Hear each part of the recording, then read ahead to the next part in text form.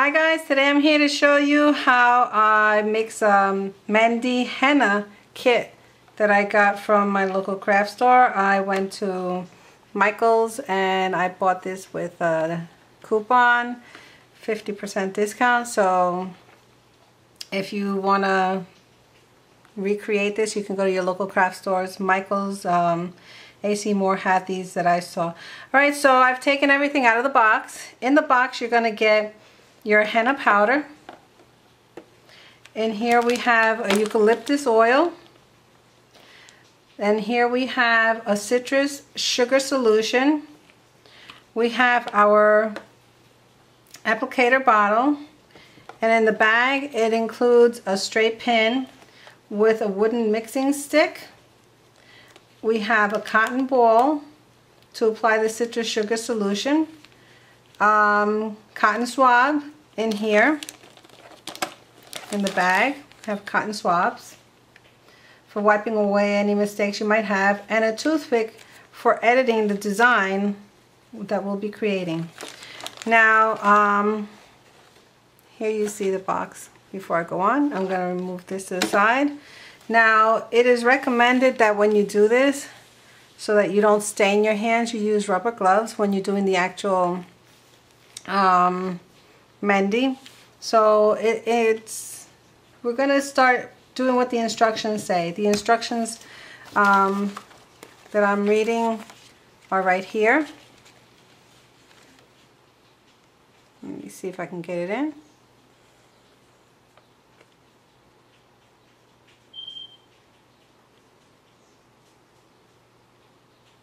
I'm going slow just in case if you actually lose your instructions. At least you'll have these where you can pause it and read as you go, because I've been known to do that. I'll show you what the instructions include.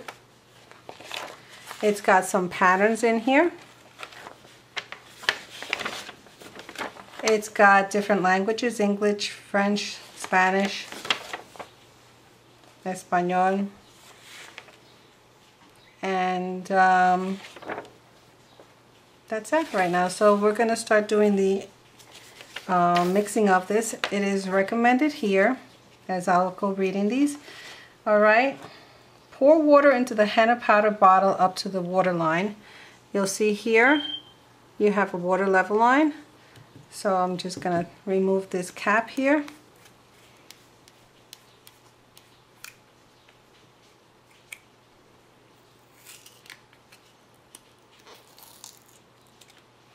Now I have a little water here, and I'm just going to go up to the line.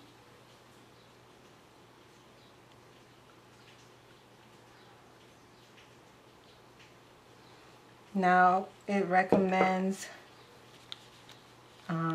mix with the wooden mixing stick.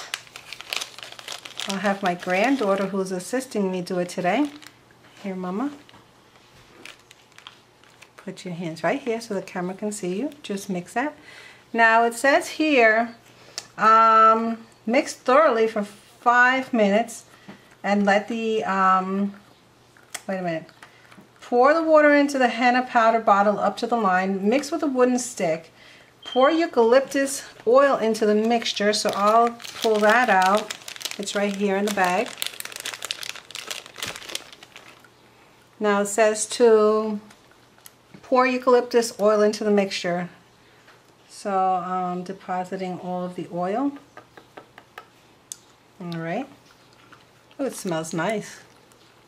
So mix thoroughly for 45 minutes. No, sorry guys, I am confusing myself. Mix very thoroughly for 5 minutes. Let the mixture age for 45 minutes. Stir briefly before use. Use within 24 hours for best results. If it is difficult to squeeze out the paste, the addition of a few drops of water may be necessary. Thoroughly wash the skin before applying the henna. This removes lotions, body oils, and old skin, which can act as a barrier to the henna stain. Apply henna to the skin. Gently squeeze the applicator bottle to release the henna. If the tip gets clogged, use the straight pin to remove the debris. Let henna dry on skin 10 to 15 minutes. Moisten the design lightly, applying with sugar citrus solution with a cotton ball. This will set the henna for a long-lasting darker color. Do not oversaturate the design with the citrus sugar solution, as this will dilute and spread the henna as fine lines will thicken. Once the henna assumes a black or glazy appearance, you can reduce or stop the application of the citrus sugar solution. Leave henna on the skin as long as possible, up to 12 hours for best results. To set and darken the design, 3 hours of set time usually results in a darker solid color. Remove the henna with a cotton ball or vegetable oil. Avoid wetting the area for a day. Color will darken overnight. If you're prone to allergies or have sensitive skin, do not. Oh, wait a minute. If you are prone to allergies or have sensitive skin, do a small test design and wait before proceeding with something more elaborate. Good luck and have fun. Okay guys, so we're gonna let this set up, and as you can see, it's become a thick pasty, looks like a guacamole mix in here. So we're gonna let this sit for 45 minutes, and then we're gonna come back and we're gonna use my granddaughter as a model. This is what she wanted me to do.